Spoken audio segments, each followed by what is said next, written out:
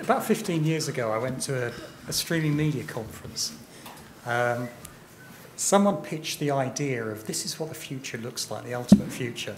You know, we'll be watching something like Wimbledon at work, quietly on our computer. When we come to commute home, we'll be able to fire up some mobile device and watch it on there. And then when we get home, we'll be able to continue watching on the big screen. And everyone was, wow, that'll, you know, if that ever happens, that'll be amazing. And yet, we're kind of there now, aren't we, really? Certainly with Netflix, it seems to know where I've got up to, and I can watch it on different devices.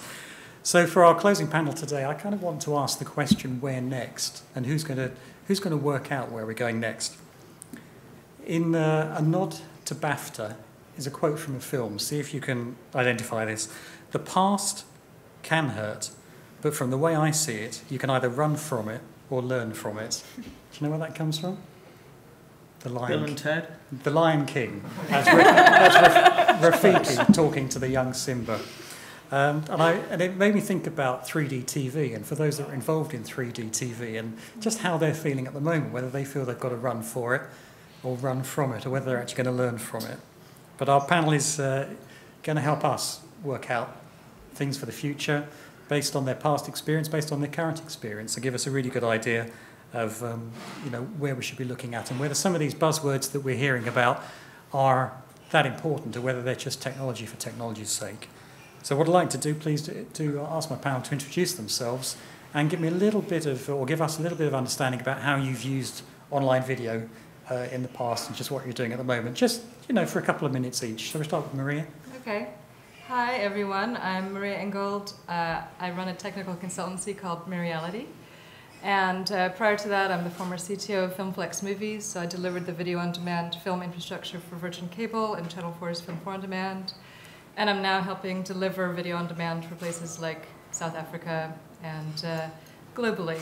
So, but where I came from, my degree is actually in computer science and fine art. And that was definitely done in America, because over here they thought I was insane. And so I've always been working in visual technology. It's what I'm passionate about.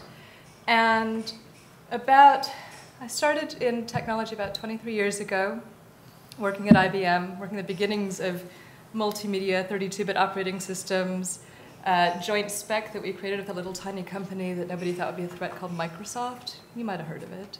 A little bit bigger now. And there's actually, if you get a chance to go onto my blog, which is miriality.com/blog, I've got a post called From 320 by 240 to 4K.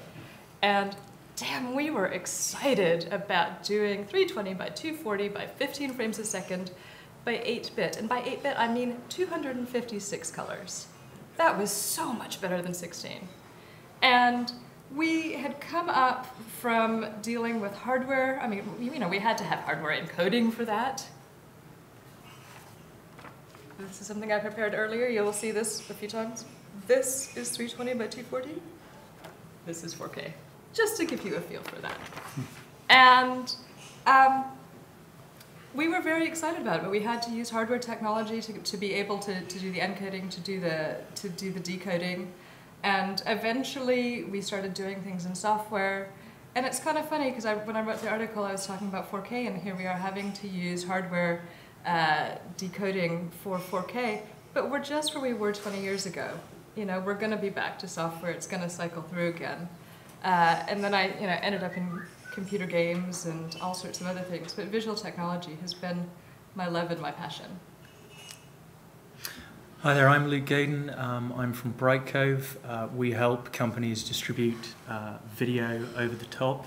I've been at Brightcove for 6 years. Prior to that, I was at Channel 4, which is where I got my first taste for online video, selling the unsuspecting public packages of Big Brother clips, which were insanely and surprisingly popular because the user experience to access and to be able to download, as it was then, and watch your clips was the most horrible mix and muddle that you've ever seen. You had to register, and then you got an email, and you had to confirm your email address, and that didn't work, and the service fell over. And it was amazing to me, looking at that experience then, and now, you know, to Maria's point, sort of looking to where we've sort of moved to in terms of just the sort of the capabilities and the services that are available now. That, you know, there has, particularly I think in this area of user experience, been such enormous improvement, and the expectation on the parts of the consumer are now so much sort of higher when it comes to accessing these sorts of services. I've always been fascinated by television, in the sense that I've always loved watching it. And I remember my favourite sort of televisual moment was when I was 7 years old, turning on the TV. I think there were 3 channels. Channel 4 launched that? No, I don't think it had. So 3 channels. And El Cid had just started. It was about 5 minutes in. And I was so excited because I'd never turned the television on to something that I actually wanted to watch, you know, then and there. And I've never forgotten how amazing that was. And if you now, you know, contrast that experience with where we are now, you almost wouldn't dream of turning on the television unless there was something that you wanted to watch at that particular time. And of course, you know, you can do. And so I think, you know, that again is very interesting sort of contrast and parallel to where we are now. So, yeah. And hi, I'm Genevieve Smith from BAFTA. As it says there, I'm a digital marketing and content manager, so I'm very much across all of the content that BAFTA's producing. During our award season, that can be all of our digital content around our awards that's filmed both in the run-up and then on the red carpet, on the night, backstage, etc. And then also editor of BAFTA Guru, which is our kind of our learning website, so it's there to service anybody who wants to get into the film, TV or games careers. It's there to provide inspirational content. And just thinking about, so I joined BAFTA about 3 years ago, maybe coming up to 4. At that point, BAFTA was doing video stuff on the web.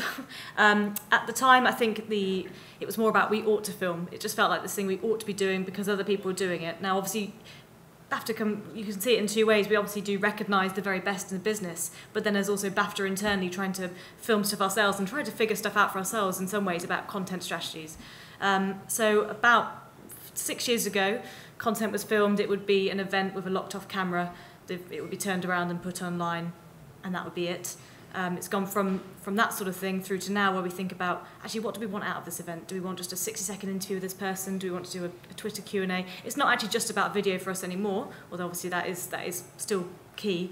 It's about really sort of what's the best content we can produce from our events, and how can we turn that around and put it online in the most engaging way that's really going to appeal to our target audiences.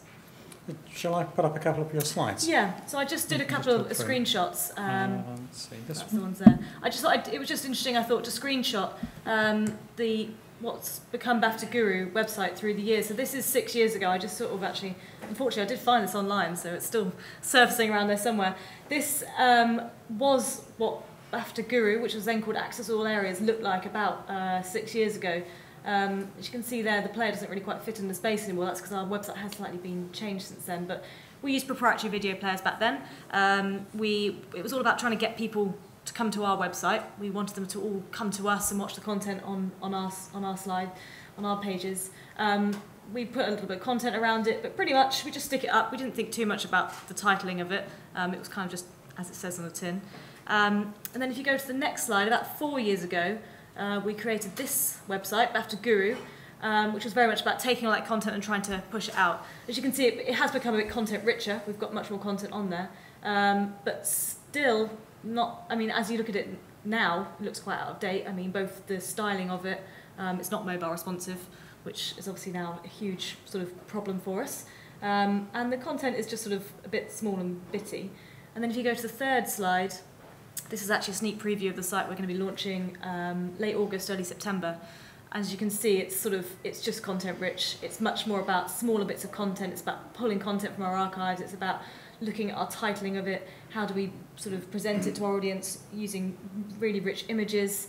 It's video, it's article, it's audio, it's Twitter, it's Facebook. It's about becoming social first. And I thought it's just nice to quickly just sort of show that change that we've got across the sites. So when you're creating all this content, I'm guessing that your BAFTA is synonymous with quality, and you give awards for quality, I guess, whatever quality may be. What does that mean when you have to make content yourself? Because now you can begin to deliver stuff in standard definition or HD, and maybe in the future, and we'll come on to that, in even better than HD. What does that actually mean for normal people trying to make programs? Particularly when you're doing it under the umbrella of BAFTA, which kind of says, look at me, I'm really brilliant at doing it, doesn't it? Absolutely. It was something we still struggle with to a certain extent, and did certainly struggle with. We got to a point where we thought, well, we can't put this out unless it was absolutely perfect. We wanted the content to be in the best quality, we wanted it to be beautifully edited, shot 3 cameras, which way, whatever else. So it would mean that we do a Life in Pictures with someone, let's say with Paul Greengrass, that was our most recent one. And in the past, we'd take about 3 or 4 months before we could put that content out. We'd have to go and get clearances for all our clips. We wanted it to be shot with 3 or 4 cameras. We put it out. By that point, people were still interested, but less interested, because the moment it'd gone, everyone had moved on to the next Life in Pictures event or whatever else was going on. The content didn't get that many views, so actually cost per view to us was quite high. And although it looked beautiful, there's kind of no point if no one's watching it. And we spoke to our BAFTA board about this, and interestingly, they said, we don't actually care. We would prefer you to get it out quicker. If the quality's not up to the 100% perfect, whatever is the latest sort of HD, 4K, whatever, doesn't matter. Much better to actually do a quick turnaround, get that content out, get it to the people who want it. So we really took that on board, and we're trying now to turn around our content much quicker. We do obviously try to film in HD or the best quality we can, but we're not going to beat ourselves up actually if something needs to be filmed on an iPhone, for example. If we're going to get that perfect piece of content, it's going to be on an iPhone because Kate Winslet happened to walk into BAFTA that day and that's all we had. Well, let's put it out anyway. It's about the content that matters rather than for us the quality. Obviously that is still important to us, but content first. Content first. So I'm pleased, this is the last panel of the day. You're more than welcome anytime to put your hand up and ask questions. I've got a few canned questions if you're feeling lazy, but please do participate as well. Marie and Luke, do you agree with Jen's view that, well, content clearly is vital, but the quality of content is not really the most important thing? Technical quality, the however many pixels it is or frames per second. It's funny, I remember seeing a few years ago some statistics on Netflix and why people were, what they got out of Netflix, and they thought that Netflix's quality at that time wasn't great, but they were willing to trade that for what they got and the price and things like that. So I think it depends on what your other prerogatives are, and there's some things like I helped launch 3D onto Virgin before Sky launched 3D. And just because we can doesn't mean that everybody's going to start using it. So it was easy enough for us to launch because 3D fits into HD. So you've got left and a right eye, and that fits into a nice little HD frame, and you can just deliver them HD and then make sure that you're displaying it on a 3D television, that you've got the glasses to watch it. But just because it was technically relatively straightforward doesn't mean that everybody wants to watch something in 3D. And I did loads and loads of encoding and transcoding tests for SD and HD and 3D when I was delivering that to Virgin. And you get loads of different types of different codecs give you different types of quality, all of that.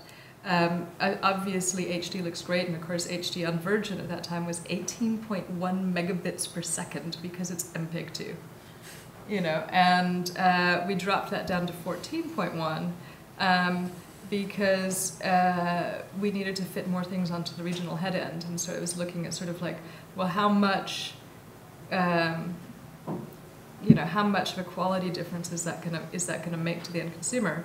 And up close, I can tell. I mean, they had me sort of come in and with FilmFlex content, movie content, to try to say, is this can we drop it? Is it okay? Do you approve? Because I spent so much time looking at things. Right here, I can see it. I can see the difference. 10 feet away, yeah, I mean, yeah, if you're a real videophile, you will see it. But I think some of these things about sort of moving to 4K, it depends what television you have, what experience you have, what you want to do. Sometimes SD is the appropriate thing to be watching in. Is it? Yeah, sometimes. I mean, if you're trying to what times are they? Record 500 things onto your limited PVR storage space, and you want to be able to watch all of that, but if you do that, then you have to walk over to the television to read the text that was sent, then that's not particularly good. So. Okay, so So Luke, clearly as a technology provider and a retailer of gigabytes, you may have a slightly different perspective. Yeah, everybody should use the highest rendition possible because that's good. I think that it entirely depends, and I sort of supporting Jen's point here. I think it entirely depends on what sort of content it is, and what the objective of that content is. We work with a cinema chain who sort of do very high-end films. They're a sort of small independent chain, and we provided them with some sort of advice and guidance around what their encoding setup should be in order to give the best possible user experience for the broadest number of people. And they ignored them completely because they did not want their content to be seen unless it was seen at absolutely the best possible quality. Now that meant that somebody who didn't have a good enough internet connection or a good enough device or whatever was going to get a lousy experience, and they didn't care because they only wanted it to be seen if it was going to be watched in absolute, it was very, very sort of high HD. On the other hand, again to Jen's point, if the importance is getting something out as quickly as possible, then you're going to sacrifice a little bit of quality for speed if you have a breaking news story. Equally, if you, and this is a real life example, it was the Farnham Air Show and some trade magazine was sort of covering it, and somebody got a clip of the stealth fighter as it flew over, not very stealthy, and sent it into the magazine. Of course, it was shaky, it was not very good quality, but this was something completely unique. I do think that there are unfortunately economic considerations around the question of quality, both in terms of to the user and also to the content distributor. And I think the onus is unfortunately on the likes of Brightcove to make sure that those are well understood and that there is an intelligent discussion around that. Mm-hmm. I think some of the, if we talk about some of the technologies that are coming out now as regard, around higher quality and some sort of compression, some of the most interesting impacts, I think, of those are what they mean to things like storage costs and so forth. And that, I think, is very important because, the less money that is spent on things like storage, hopefully the more money is spent on great content and compelling user experience, etc. So, Jen, do you get excited by H.265? No. No. So when people start to get excited about being able to store twice as much content in the same space, or as an end user, as a publisher, as a broadcaster in a way, does it go just past you and it's a geeky thing? Yes and no. I think we don't let it worry us too much at the moment. I mean, we're aware of the conversations around 4K, but ultimately BAFTA's a charity, and there's about 5 people working on our team trying to produce lots of content like this, and we don't have time to worry about should we be filming in 4K right now. I think actually the quick answer is no, because not enough people can consume in 4K.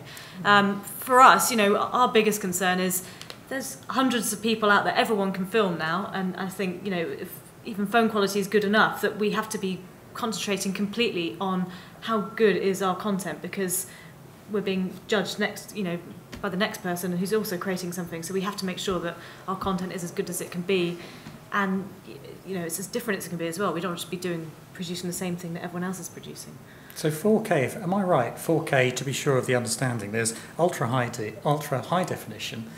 There's 4K, there's even a bigger one called 8K, and no doubt there'll be even more of them. But 4K is what digital cinemas tend to show, is it? Cinema person or anybody else?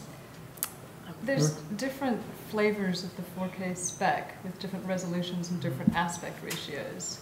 Okay. So paint a broad picture. The number of horizontal pixels in a 4K. My glamorous assistant. I'm going to need this. Yeah, you're right. Right, okay. This is on the website if you really want it on my blog. This is not quite as big as I was hoping for. But, yeah, so remember 320 by 240. SD, NTSC, and PAL, because of course they're different. HD, and then we had full HD. And in the same way, we've got other things as well coming on now, which are slightly different. So we've got full HD and 2K, which are slightly different. So full HD, of course, is 1920 by 1080. 2K is 2048 by 1080. And if you take that and you put together 4 of them, then you get 4K. But 4K is a 1:9:1 aspect ratio. It is not 16 by 9. So if you want to deal with a 16 by 9 aspect ratio, then you need Ultra HD. And Ultra HD is 3840 by 2160, and 4K is 4096 by 2160. You all got that? There'll be a test so, afterwards. Yeah. That's what I was going to say. There is this, it's on the website, it's really easy to look at. But then there's a whole bunch of different things around 4K, which are slightly different. Aspect ratios, which means that the resolution is slightly different as well. So, and then 8K is take 4 of these, and then IBC should have, this all started with IBC, they should have super high vision, and then everybody went, we need 8K. And then they went, well, maybe 4K first. So can I just say, for those who are watching the webcast in SD, Maria was pointing at a bit of paper with lots of grey rectangles on. It's on my blog. It's much easier then. Go look at it. If it is digital, roughly 4,000 along the bottom and a couple of thousand up and down. Yeah. If it's kind of roughly that, and that is roughly the same as digital cinema, is it scary, Jen? Or Luke or Maria, is it scary, do you think, for people that have laboured to create a film, to suddenly find that that sort of quality is available online? Do you get any comments about the fear factor around piracy and all sorts that this enables? What do you think? I think that content's going to be online, and yes, there's going to be piracy, but I think they need, rather than bury the head, or I think, don't do what the music industry did, basically, which was kind of to bury their heads and then find themselves sort of, oh, actually, look, it's happening, we're going to have to go with it. I think you look at examples like Ben Wheatley's A Field in England, so he released that on the same day across all different formats. You've got to be able to basically give that content to people in the format they want it on the day it's released, and I think holding it back is the issue. Yeah. So cinemas, rather than, or producers, rather than worrying about piracy, need to think more about actually what do people want, what will stop piracy. Actually, I think one of the ways, there's always going to be piracy, people are always going to download, but I think the majority of people want to pay for content, I would say, but it's just about, sometimes, I've done it before. I have actually gone away and tried to download something because it's just not around it. I wanted an episode of The Good Wife. It wasn't on 4OD anymore, and I was like, where can I watch this episode of The Good Wife before I can get back to the 4OD one? Yes, before you say you have to go get it. Exactly. That's a hypothetical. So, yeah, it happens. People do it. So I think basically you need to give the content to people and deliver it in a way that people want it. I think the Field in England example was good for that. So he put it out in cinemas on the same day it was released on DVD. You could pick it up online. You could download it from his website. And I think that's the way that people need to go about it, rather than sort of just getting scared and thinking, oh God, you can get really good quality online. I need to try and batten down the hatches. Actually, no, do the opposite. Maria, you agree? There are 3 reasons typically why people pirate content. One, they look at content and go, it's online. Online should be free. And there's not so much you can do about that other than educate it. But the other is availability, because, I've been explaining rights windows for years, but, not everybody who's not in the industry understands rights windows. Why can't they get something? Why can't you get, the last series of Supernatural in this country? It's not there. I mean, Breaking Bad, clearly that was popular when you could get access to it. And the other thing is, the third one is, people want to watch it how they want to watch it. So they want to watch it in the country that they want to watch it in, on whatever device. And if all of those things are available, then you start reducing the piracy. As you can see with like Sandvine's report on Netflix, you're obviously seeing BitTorrent drop down fairly significantly. You're seeing Netflix use of download bandwidth increasing because there's now legal alternatives to be able to consume that content. But you've got places like South Africa where BitTorrent is fairly high, one, because a lot of the content isn't available. There's some video on demand in the country. But the other thing is because so few people have broadband, it's 2% of the population, and it's pretty slow. People want to download stuff using peer-to-peer onto a device and then share it. using hard disks with other people. And so you're dealing with, trying to figure out, in that type of environment, you need to build the infrastructure, and a lot of that's government related. There's no local loop unbundling yet. There's got to be all those things put into place. So the studios are very aware that piracy is happening. They've been trying to collapse some of those rights windows, doing exactly what you were saying about doing simultaneous releases. You still have a lot of the cinemas saying, we don't want to do this, but because they're afraid of it impacting cinema sales, but box office sales are decreasing as, and as our bricks and mortar physical media sales are decreasing, and you're starting to see more on the on-demand side. Have I left anything for you to say? I was just kind of trying to work it out. No, I mean, I think, the sort of the old school sort of view of content piracy is dreadful quality and sort of shaky camera and so forth. And obviously, that's times have moved on. I think it's difficult. It's easy to say, respective Jen's point, it's easy to say, don't be afraid of it.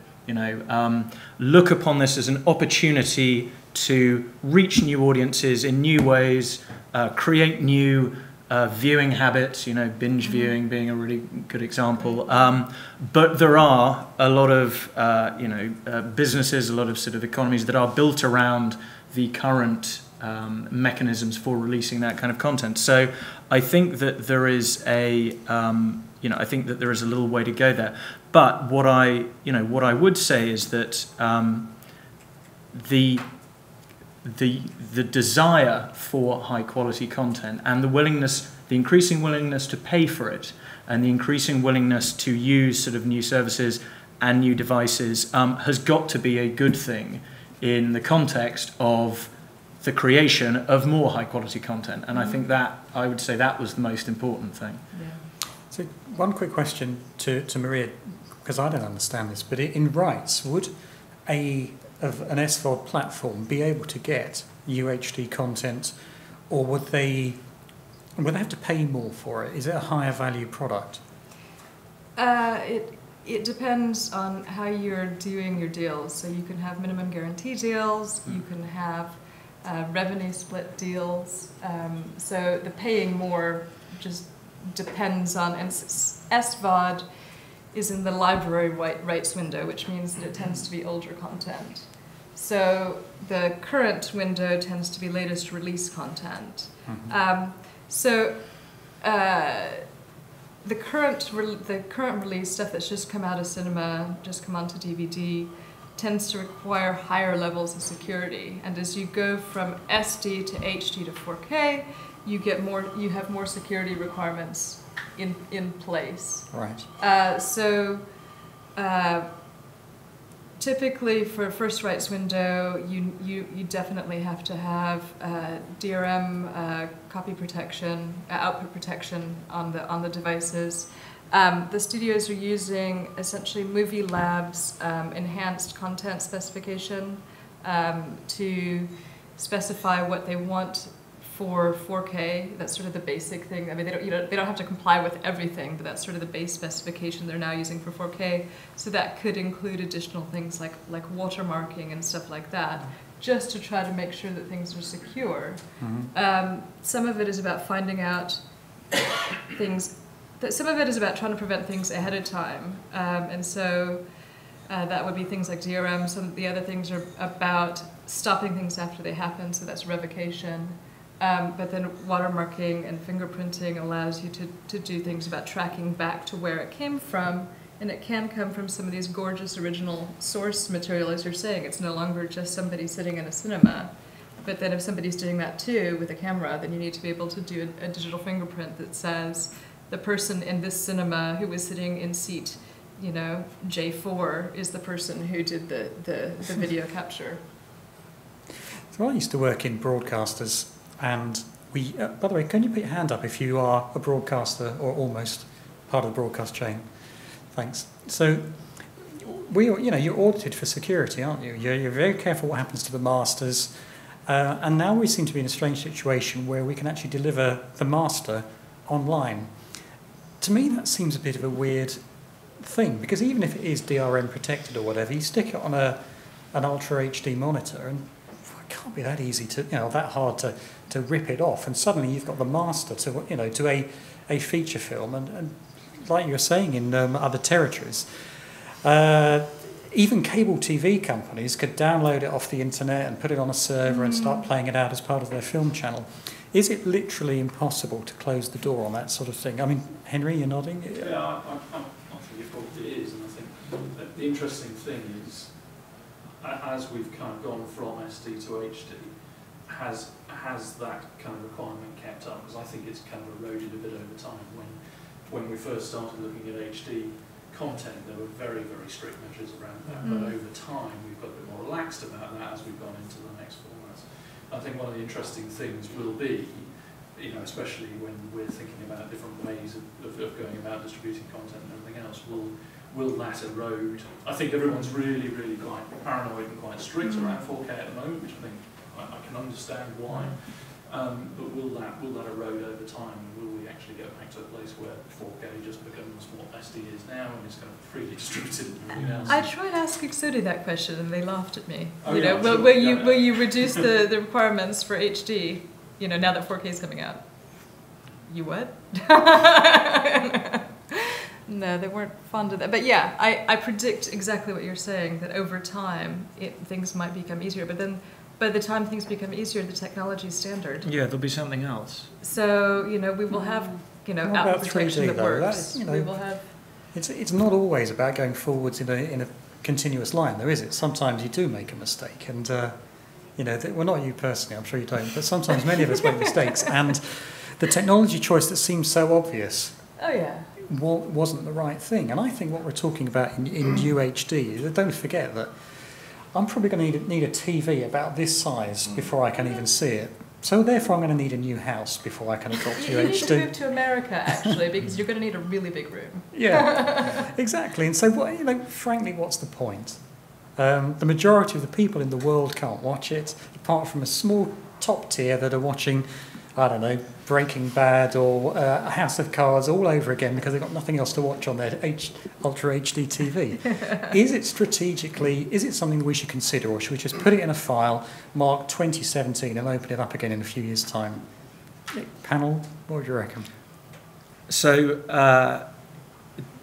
to the extent that it is it's a sort of a practical way of consuming content right now, then potentially yes, you should put it in a box marked 2017, because as anybody who's tried to consume content over a variety of devices, it's not a great experience. The other thing is you need the content needs to be made in at that quality in order for it to work. So is the addressable audience for that quality, for that level of quality, small? Yes.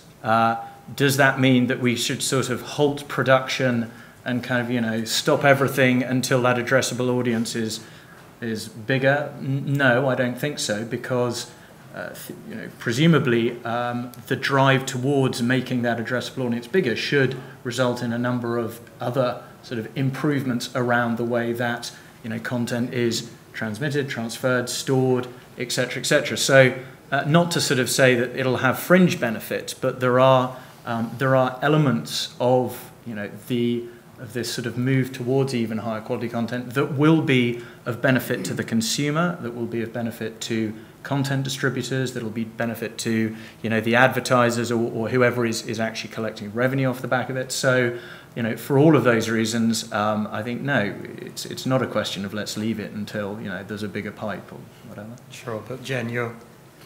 No, I do agree with that. I think from my point of view, from my team's point of view, yeah, we probably will slightly put it in a box and not worry about it too much at the moment, because again, like I was saying, for us it's really about the story and the content. But from the point of view of our BAFTA membership and the people making these great films, absolutely, I want them to be striving ahead. I mean, 3D, obviously, it's on a sort of had a funny path, perhaps on a bit of a wane, but I'm still happy that people have embraced that technology and made films not just retrofitting into 3D, but actually made films with 3D very much a part of it. I'm thinking of sort of Scorsese's Hugo or something, What amazing films, and I'm so pleased that they've been made and I could enjoy them as a consumer and in that sort of 3D world.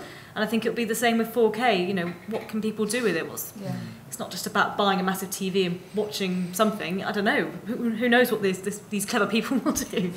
I don't know how virtual reality and whether or not that sort of speaks into this, but I think sort of the emergence of that technology is that's where I'm really excited about what's going next. You know, Oculus Rift. I can't wait to get my hands on or head in or whichever way it is into one of those. That's just fantastic, and you know, I don't want any of those guys to be halting production because I think, what's the point? So no, I say go for it. Just don't worry. I'm just not going to worry about it just yet. Well, I think there's a lot of people who are starting to do production in 4K because it's a good archive format. It makes your HD look more gorgeous because you've started from a better source. But BAFTA actually hosted a really great conference a couple of weeks ago. One of the days was on 4K, and there were places in there like the National Theatre, and I saw Warhorse last night. If you haven't seen it, amazing, wow! But if you can't get to the theatre to see it, they do 4K and HD screenings in other theatres, and they had a lot of things to consider through how they were going to do that, and they recorded it in H.264, and it was 108 megabits per second, I think, coming down from the satellite. And they're now looking at Sony, who worked with them, and they're now looking at doing their next step in H.265 because they want to see if they can improve the size of it down to about 30 megabits a second. So that's what they're hoping for. But they haven't run the quality tests, so we'll see what the quality of H.265 looks like in comparison to what they're doing. But there are things like that are very practical applications of the technology at the moment. But some of the other people who were doing the production there, some of the other things that they were saying was, it isn't just about 4K, it's about things that 4K can bring, like color space, and higher dynamic range. And that some of those things are what's making 4K, you know, giving more back from it. And then there are now televisions coming out like Dolby's HDR TV, which I tried to get to see, and they said it's traveling. I'm like, is there one? Is there only one? You can see it at IBC. Okay, so I'm like, schedule me in. I will come and see your HDR TV. You know, but I've heard really good things about that what's making the difference there is the higher dynamic range and maybe the color space, because we as humans see more green because we had to defend ourselves in the wild and be able to differentiate the thing that was in the grass, you know, and between the leaves and things like that. So that, as well as some of the tests on frame rate, are having other effects. So it's not just about having the bigger thing in the room. It's about using all of these other aspects of it. And I think that what we're going to see is people create in 4K. And there's a lot of film content being created in 4K right now, which is great. As it starts, you know, it'll come out as HD where it can. Sony's is coming out, or has 4K technology. Both Sony and Netflix are using IIO to do some of their to make things a little bit more efficient in some of the deliverables. I haven't had a chance to play with it yet. I'm hoping to play with it. But yeah, and they're testing it out. It's 15.6 megabits that they're using at the moment. So, but we'll have to just see where it goes. But I think you have to start somewhere, and eventually there's some adoption, or there's a move to other things that maybe we say HDR is better. I'd like to open it up to the floor. Please do ask some questions. Some good guys. Yeah, please. Just on that point, I mean, isn't it the same discussion about HD when there wasn't TVs available? At the time we did the first iPhone, was it 320 to 40 as well? But now you've got HD and your iPad resolution is 3000 to 2000. I mean, I remember that we ran, from my TV, we ran the HD trial in 2006 when we had some receivers and we had an ITV HD test channel. And my director of technology beside me told me, as the clock was ticking down to the kickoff, you enjoy this because you'll never see HD on 3D. Technology does move faster than you actually think it will, and I think the content will get there in terms of resolution, and the devices are probably more prevalent on mobile devices than on big screen. But conversely, and please allow me to represent your former boss as a grumpy old man over here. An HD TV I can actually fit in my living room. If I watch HD on an iPad, even if it's a Retina display, I can't tell the difference. I had to buy glasses this year for the first time. That was much better than any, Ultra HD or increase of bitrate. And suddenly I could see pixels again. But is there not a kind of like a physical constraint that says there's not much point going up much further because you can't tell the difference with your eyes? I think you can tell, with the iPads will get slightly bigger, and I think you will be able to tell the difference 4K in your hand. Right, okay.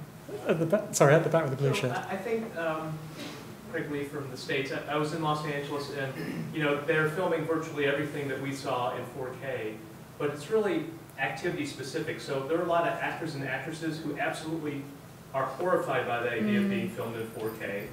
Makeup people are excited because they'll make more money. You've got the sports people who absolutely insist that 4K, 8K, you have to have that resolution so you can see the golf ball, the rendering on the golf ball is being putted across the green. So it's, I think, specific to the, as Luke said about what are you trying to get with this content. And I think if there's an art image, it doesn't necessarily have to have resolution, but for sports, was the ball in or out? Mm-hmm. How close were they to the line, whatever it happens to be. So I think it's more situational, and it's harder to build hard and fast rules on that. For sure. Any other questions, please? Yes. I used to work for a company called Filmline. It's a little British company. I think its claim to fame is it's the only company that's won 4 Sci-Tech Oscars. Besides Kodak's, it's quite a good company. But we were pitching 4K, DCI 4K back in 2009, I think it was. And we had a whole load of British DOPs coming in a room about this size, and we had it was the 3rd Sony 4K projection in the world on a screen that pretty much matched that. What we found interesting was when you showed 2K and 4K side by side, one after the other, everyone said, oh, we love 4K, it's great, 2K is not so good. When you left them for a while and you left 4K up there and then you perhaps changed it to 2K, they couldn't differentiate. It wasn't obvious to them what was going on. And that's a Side by trained side. DOP.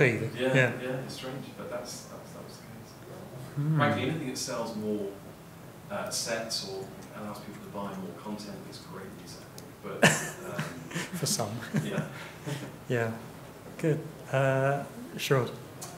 Yeah, Phil, you were a bit scathing of one of the points that Maria made. Oh, was I? I would agree with her that sometimes SD is actually appropriate, and I actually video stuff in SD mainly because it's less likely that my audio channel is going to break up when I watch it later. So if broadband connection goes into a bottleneck phase, and I watch it 3 days later, then if I've recorded it in SD, then I'm more likely to get that audio through correctly.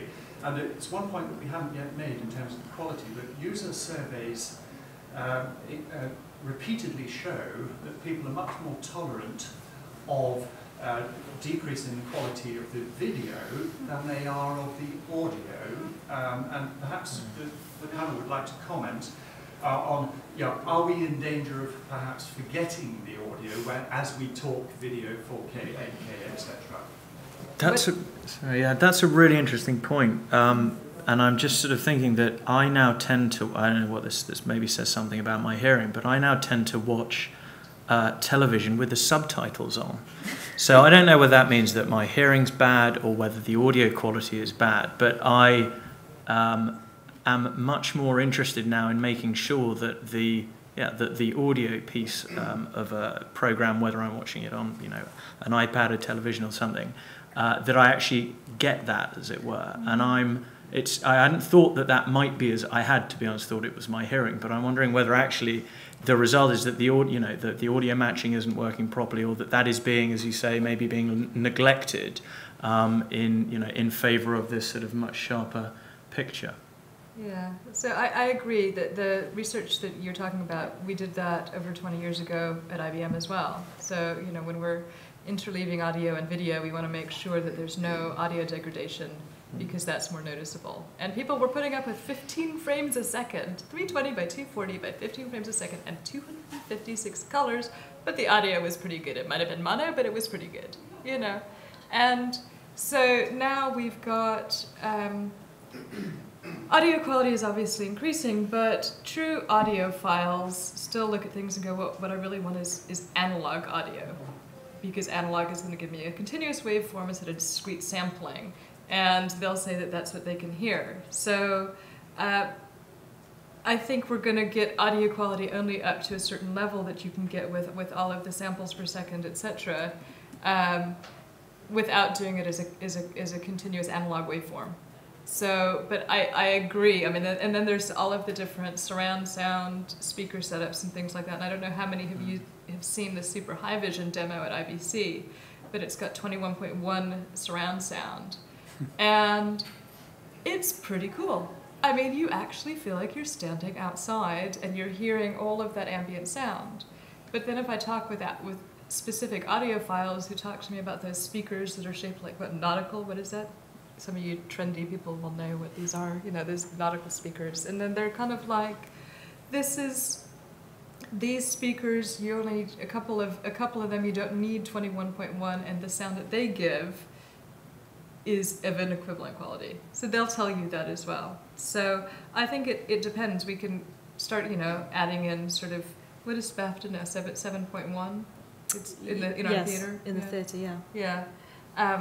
And you know, there are some, you know, sort of sweet spots where you sit in a certain place and you can feel this, you know, the sound that's where the guys set it up, and you can feel that sound better. But I don't know how much, you know, how many people are going to have 21.1 speakers in their home. You know? Bigger house. Yeah, we're gonna need a bigger house with you know, smart home technology built in. We're all moving to back. Yeah. I'm over here already. I don't want to move back. Jane, did you want to comment on that? Well, just in that, it's interesting. Just the other day, we had to scrap, unfortunately, an interview that we did. A great interview of Rich Alwadi. It was lovely, but the sound, something had happened with the sound when we recorded it, and our editor had done his best to sort of play with it.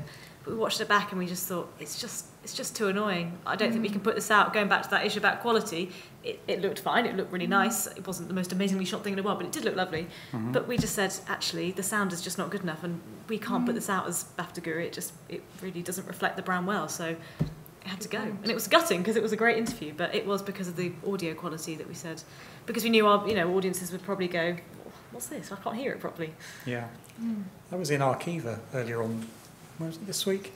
And sadly, having worked in MCRs in broadcasting for a lot of my early career, I was sitting in reception and the audio was completely out of sync with the video.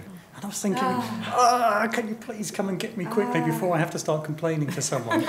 But maybe we're a little bit different from the average viewer. I mean, anecdotally, there are certain teenagers that I've seen that will watch things with almost like a second audio and video out of sync, as long as they're just, actually, do you know what? Are they stoned teenagers? I'll ask them when I get back, but hopefully they're not. But do you know, they're not even watching telly anyway half the time, are they? They're actually watching their phones and their iPads, and these audios coming around, and, it's like watching football in the World Cup. You can wait 80 minutes for anything of interest, and then the commentator starts talking and getting louder, and then you look up and you see it. And that's how certain teenagers that I know consume their TV now. So I don't think they're massively bothered about, the quality. But hey, that's just my personal view. So if we're not, some are excited about. What I'm getting from you is that UHD and particularly 4K is a pretty good mastering format, or format for shooting. Yeah, it's a bit more bits and bytes when you come to edit, so it sells more CPUs. It's a bit, probably sell some monitors and all sorts, and some people like Telestream will be happy because they can sell more encoders, and Luke will be happy because you can manage it and upsell bandwidth and renditions and everybody. But what else is exciting in technology in the last 5 or so minutes? What is exciting you, or how? No, I won't say how can you excite me, because that could be interpreted slightly incorrectly. But what? Panelists, tell the audience as they leave tonight, what should they really be looking at? So I'm going to get in there before Jen does, because she mentioned it already, but I had actually, and as did Maria, but I had a sort of practical demo or go on one the other day, which was an Oculus Rift. And I met a guy who told me that he was based out in San Francisco. I wish I could remember the name of the company. He's created some software that takes a video feed directly into an Oculus Rift. And he said they'd developed their own codec for this. So I said, all right, what are you using? And he said, no, it's completely proprietary. And he had two sort of demo pieces of footage. One of which was a roller coaster, and I nearly threw up. And it was really discombobulating. The other one was, effectively me standing in a room full of people having a chat with them, and it felt like you were standing in a room with 3 people having a chat with them. It was quite incredible. And I think, you think about some of the incredible possibilities from that sort of technology, of actually transporting people into films, so that they can be sort of second spear carrier in, Gone with the Wind or something. That to me is incredibly exciting, and I think that's what I'm looking forward to when that sort of experience becomes a little bit more mass market. And is that professionally with your Brightcove hat on, or personally as your spear carrier? I think personally, but we're usually like that, me and the company. So. Jen? I mean, it's similar. It is. I have mentioned before. I think that Oculus Rift, I haven't yet tried one. I'm excited to. Is really exciting. I think that is going to be sort of the next wave of where all our interest goes, and just games in general. I think video games, obviously, there's no secret now. They've sort of merged from being a slightly jokey thing that nerdy boys played in their bedrooms. Now those guys are incredibly cool, earning more money than the rest of us. YouTube channels with gaming people get way more views than the rest of us, and it's just that kind of. The emergence of games with film, and I'm interested to see where that will go, and I think that's kind of where Oculus Rift is at the moment, sitting between those two. What will that do for us? Can we suddenly be in the film? And I guess that really excites me. And on the other side, it's completely away from technology. What excites me is how people are.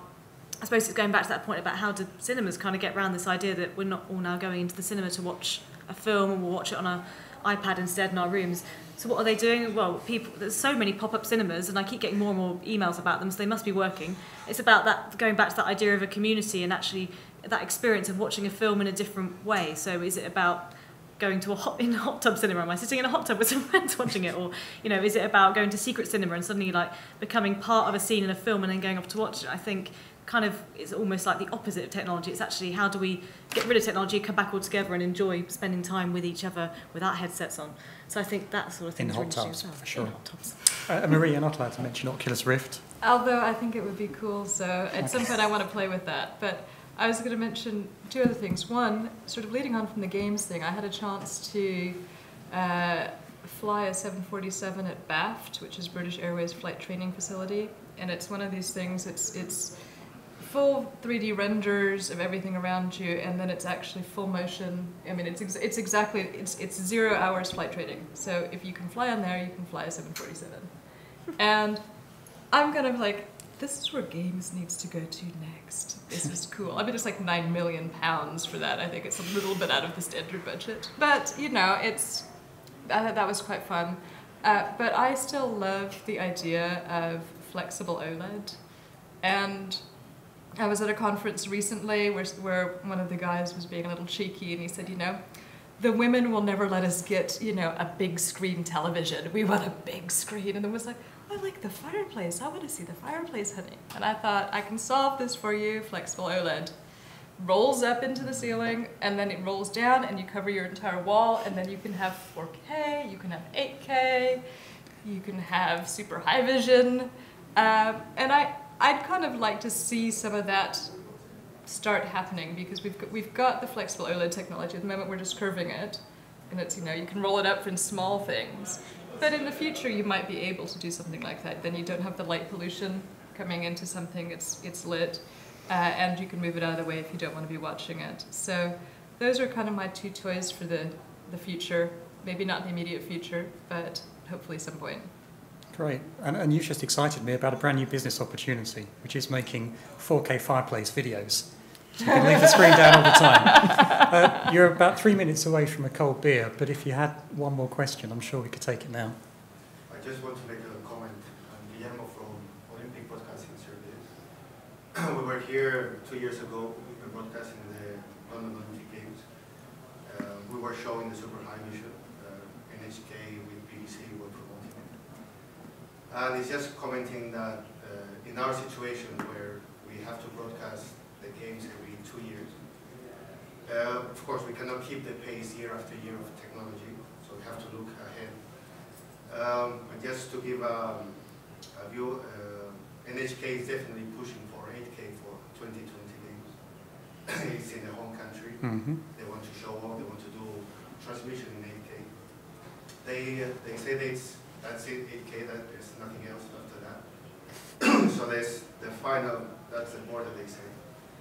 So the question is why stop or why go through 4K where 8K just is right there. And even if it's just on the production side and then we just transmit in 4K or Sure. HD, whatever. In our case, we are not going to, our standard for a real Olympic game would be 1080i. That doesn't mean that there can be any occasional 4K stuff. Definitely 8K for sure, in HK will be again we are showing. But I agree with Maria what she was saying, that the benefits, the collateral benefits of going to these formats, being a higher dynamic range, better color space, or even faster frame rates are definitely some benefits that you can get from these new formats. And just to point out that the audio thing as well, it's true, I don't know who ever put this 22.1 system at home. Definitely there are down mixes and algorithms that can simulate that in 2 channels. Other companies like DAW or other companies are dealing with that. But just to point out what was said before as well, that audio is definitely something that it requires more quality compared to what the video quality is offering. We shouldn't forget that. And also the fact that millions of people are hearing audio without video, and not so many watching video without audio. It's just to give Yes. a point into audio, which many times in these type of forums is often not properly addressed. Well, thank you. You're absolutely right. Talking to Jen earlier about BAFTA, you still do audio-only podcasts, don't you? We do. Yeah. So, My favourite part. And you do very, very well with them. Thank you. You've been a really lovely audience, actually, getting really involved. And thank you so much. Can I just thank Jen and Luke and Maria for the panel?